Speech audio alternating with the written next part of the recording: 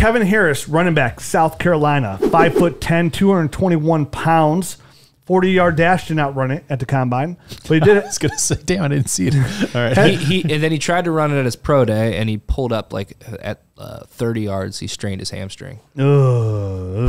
But his vertical, very good. 30.5-inch vertical. The reaction. 126-inch broad jumps are pretty good. Yeah, those are good numbers, man. And this guy, especially 221 pounds. Yeah, he's a big boy. Yeah. So we watched. So obviously we're talking about Kevin Harris here, and then we're going to talk about Zaquandre White. Zaquandre White next. Both played at South Carolina. Right. And it wasn't until I got done watching Zaquandre that I had to go back and put this note, even with Kevin Harris.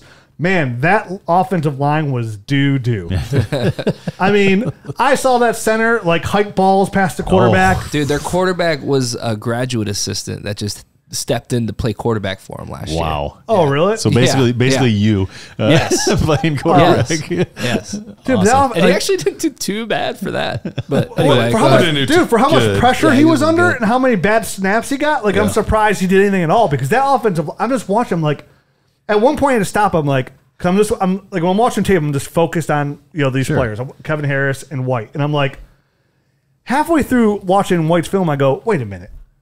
How many times has this poor quarterback been like under distress for his life? And I'm like, balls going over his head. Spencer Rattler's their quarterback next year. So I started watching a little bit more. I stopped watching and I started watching the O-line a little bit. I'm like, wow, these guys are terrible. Lots of dropped snaps and stuff like that. I mean, it was bad. Bad. Over their head, under their feet. Oh, yeah. All over that ball, he just the graduate assistant's laying on the ground, curled up. Please don't kill me. But going back to Kevin Harris. Here for scholarship. So this was a guy, if you want to watch him, it's not really fair to watch his 21 tape. You really want to go back and watch his 2020 tape, because he was limited some last year because he suffered a back injury at the end of 2020. He had actually to get back surgery. But if you go back to 2020, he was second in the SEC with 1,138 rushing yards and 15 touchdowns on 185 carries. So last year he had 152 carries, 660 yards, for 4 touchdowns, 4.4 yards per carry, 11 catches for 89, because he was splitting time with Zaquandre White. Big power running back who uses his sides to create and punish. So he was able to break a ton of those high tackles. Good enough vision ahead. Mm-hmm. Really solid contact balance, and only 1 career fumble. So he's very solid with the football.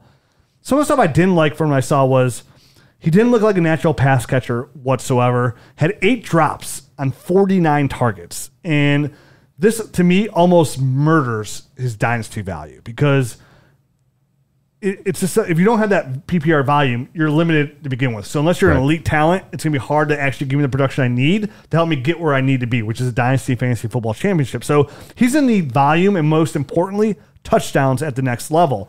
He wasn't really excited on his outside runs. I didn't get overly excited about. He's almost exclusively a north-south runner. Looked pretty poor in pass protection too for a guy his size. And he's not very elusive. I wrote he kind of looked uninterested in pass protection. Like he just didn't want to stick his head in there. You know what I mean? Like it just.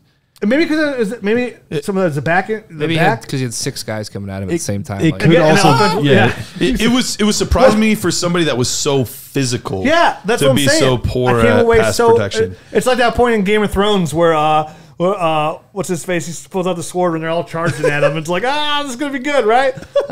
So. What I'm really interested to hear is because I have no idea what you're talking about. Oh, when Rob Stark, was it Rob? Was it Stark? Jon Snow? Jon Snow. When he had to go get Ariel, and they had it, or whatever. Or no, his brother Bran. Or not Bran. Okay. He pulled the sword and the battle and all surrounded. Yeah. Okay, now I know what you're talking about. I was like, there's so many scenes where people pull swords. I don't know. Next week on Game of Thrones. Game of Thrones podcasting. So what I'm interested in is, like, overall, I came away as a dynasty prospect, not overly enthused, but this is a guy that you, Garrett, and Jared said that you guys like. We'll get to Matt next. But tell me what you like, because I just didn't see it. Like, I didn't see, as a dynasty prospect, I came away liking the 2020 film. 2021, I'll give him some leeway because of the back surgery. Sure. But even some of the 2020 film, it's like, from a dynasty NFL standpoint, for those points, I didn't love what I saw, but you like them. Yeah, I do. And I'm not quite as worried about the receiving as you are, because they did still use him in that capacity. And I think some of those drops were more concentration drops than it looked like he was like fighting the football. I was reading reports from the pro day, and they said that he was like catching the ball extremely well, and that was like his like best part of his pro day. Okay, yeah, So- that makes sense to me because it didn't look unnatural for him. It just looked like sometimes he was overthinking it and like moving on to like trying to truck somebody. So I think that was part of it. So I'm not too concerned there. The reason I liked him is for somebody of his size, and he has some of the better contact balance and physicality in this class for me as far as the ratings go. He had very quick feet. He was very nimble, very choppy, very good at changing directions pretty quickly for a bigger back. And he kind of reminded me, and I don't think he's going to have a good... Javonte? AJ Dillon? Not quite. Did not he remind quite. me of Javonte a little bit? You did say that. You said he reminded you a little bit of Javonte. I saw a little bit of Jamal Lewis is what I saw when I was watching him play. That big upper body that don't grab him up high because it's just not going to happen for you. I can see that. Now that you say that, I could see that. Yeah, so he's not quite as big as Jamal was. I think Jamal was a little bit bigger than he was. Jamal was so much faster than this guy. Give me a break. I don't think this guy's that I slow. met Jamal Lewis one time. I don't think Harris is that Guns were slow. massive. I thought that was the big kind of question mark on him was his long speed. I think he's bursty in small I don't have spaces. great. I have him like just a hair above average for game speed, so Yeah. it was pretty average at that. Jamal Lewis though was Was he faster than that? Yeah. Okay, maybe I misremember that part of his game because I was a little bit younger. when That he was dude can playing, break but- some runs, man. He could dust people. He was fast. And he was faster than Kevin Harris for Who? sure. Jamal Lewis. Oh, yeah, Jamal Lewis. Yeah, you don't get 2,000 yards on pure just big Well, for sure. boy ability. That dude's a baller. But overall, I did walk away. I want him to be a little bit more patient. There were times, I mean, the first 6 plays I was watching of one game, he ran into his offensive lineman twice. So I did have some questions about his vision. But, he was big enough and powerful enough to keep moving also. Sure. So it is one of those things where... Well, and part of this too is, we see a lot of zone scheme. They weren't running zone schemes here. They were running a lot of man and a lot of gap schemes. And so I think that's where he's going to be best serves is because he doesn't have crazy long speed and he doesn't turn the corner super well. I think he is going to be better in more of the power schemes, these gap blocking schemes. Think of like Atlanta would be that way. Tennessee would be that way. I know we've fallen in love with the zone scheme, but I don't think that's the best case scenario for him. I think New England, right? They're in a... Yeah, they do a lot of power, a lot of duo. Green Bay's been starting to do a lot of duo blocks. But yeah, I like Kevin Harris. He's just below. He's actually tied with Ty Chandler for me in this class. So I like Ty Chandler a little bit better. It's just kind of how they scored out. But he's just below a lot of those players I really like. And I didn't watch any of the 2020 tapes, so I'll have to go back and watch that because maybe there was a Much little better. Maybe there was a little something before the back injury that I'm missing because his explosion numbers there 38.5 and 126 in the Those are broad. solid for a guy big. Yeah, those are very solid Very explosion Yeah, numbers. he was second in the class in his vertical and third in his broad jump. Yeah, so I mean, I think that translates to his short area burst that I see on tape, but maybe I'm missing something.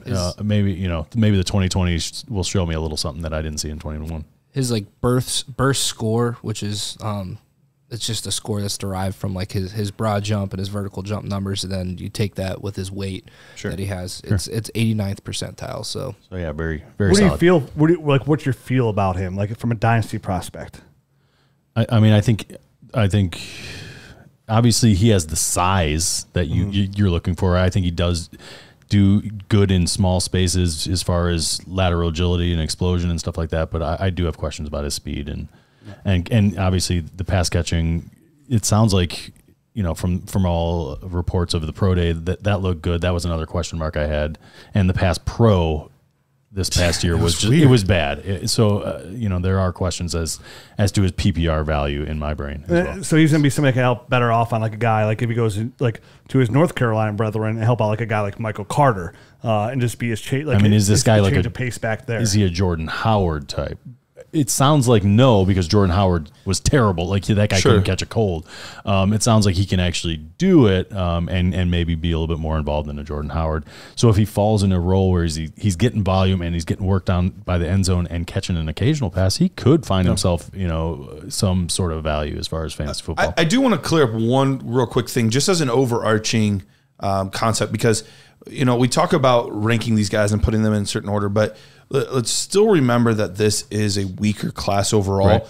I think that there's going to be a lot of very good running backs that are backups in this class. Like there are a lot of very good RB2s, but I don't think we're going to see a ton of these guys, outside of Breece and Walker and Spiller.